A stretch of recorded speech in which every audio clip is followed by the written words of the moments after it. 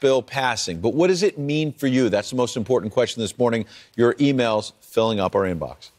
CPA and founder of Geltrude and Company, Daniel J. Geltrude, joins us now to answer some of your questions. That we were hoping that this tax bill would eliminate the need for you, but that's not the case, as we're learning. You're back, thankfully. So here's an email from one of our viewers. Will teachers still be able to deduct costs for the supplies they purchase for students because schools cannot afford to provide it? For example, chalk, etc.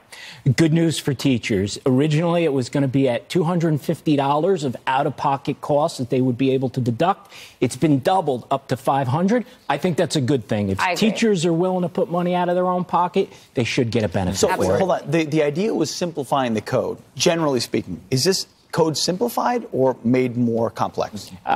It's a little bit simpler, but overall, people are not going to be able to get rid of their tax preparers so quickly. All right, that's why we're getting emails. Nancy emailed us saying, I'm retired living in upstate New York. What does this tax reform do for people who live on retirement and rely on Medicaid or Medicare and Social Security?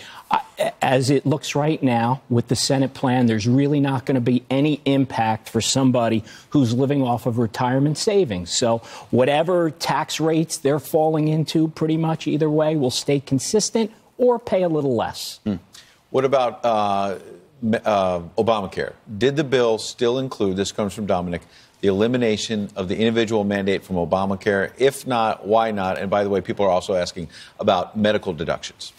So what happened is that the individual mandate has been repealed. It's gone. Why did they do that? Because it was going to free up between $300 and $400 billion in this tax plan.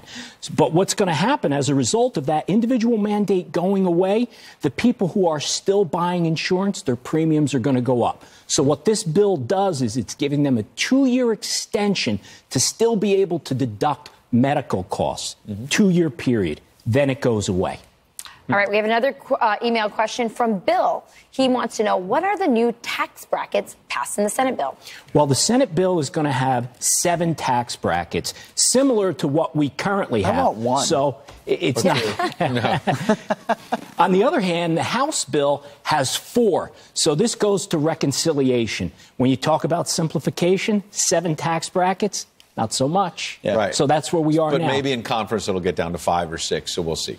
We have you next hour and the hour after. You're answering these questions. Very important. We appreciate it, Daniel. Appreciate it. Thank you. Coming up, mainstream media celebrates.